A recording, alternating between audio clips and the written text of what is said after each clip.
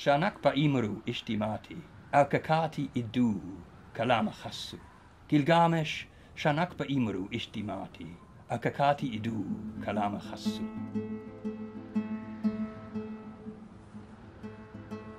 What we're doing is recovering the world's oldest literatures and making it available for the modern world.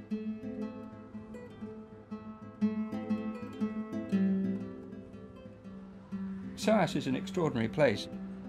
When I was 30, all I'd ever wanted was to become a lecturer at SOAS. I'd just finished my PhD and I was looking around for a new research topic, and someone suggested that I make a critical edition of Gilgamesh, which hadn't been done for more than 50 years at that time, and I've been doing Gilgamesh ever since. I used to spend a day and a half in the British Museum making drawings of cuneiform tablets.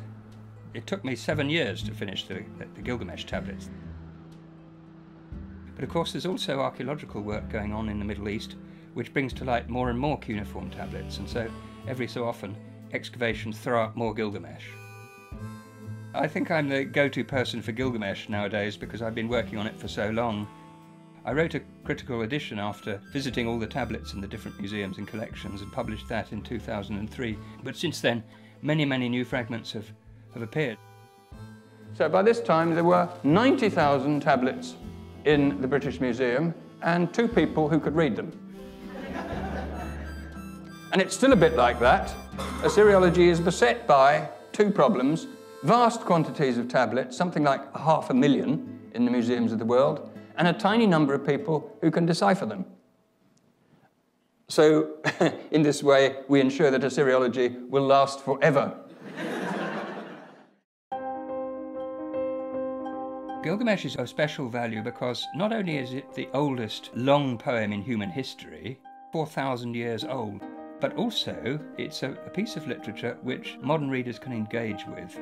It's about what it is to be human, because it talks to us about ourselves, about the human condition, what it is to be human as opposed to an animal, what it is to be human as opposed to a god, and what it is to die, and what it is to be so afraid of death that you'll do anything to stop dying.